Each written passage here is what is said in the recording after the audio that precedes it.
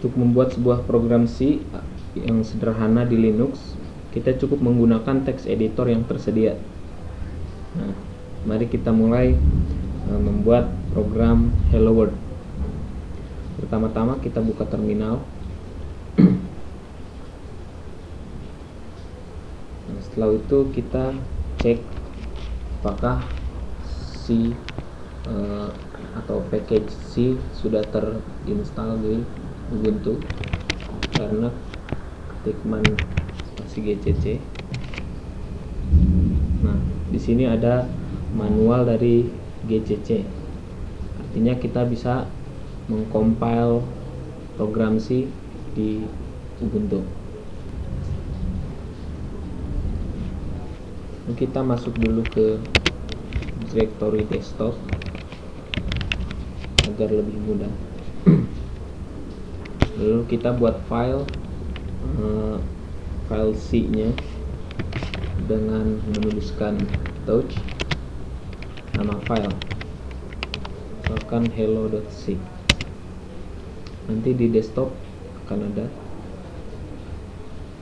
Kita edit dengan text editor.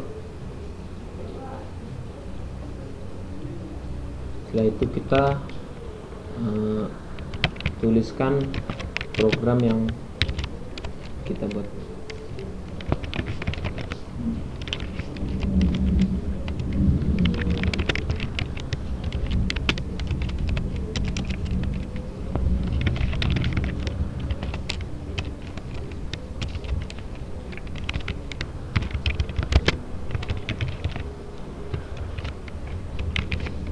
Nah, setelah kita selesai menuliskan program, kita save. Lalu kembali ke terminal. Lalu kita compile. Caranya ketik gcc -o, lalu nama program yang akan kita buat, misalkan hello, lalu nama file yang sudah kita buat, hello.c. Enter.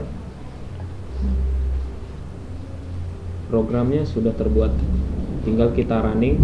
Caranya kita ketikkan / nama program, lalu enter.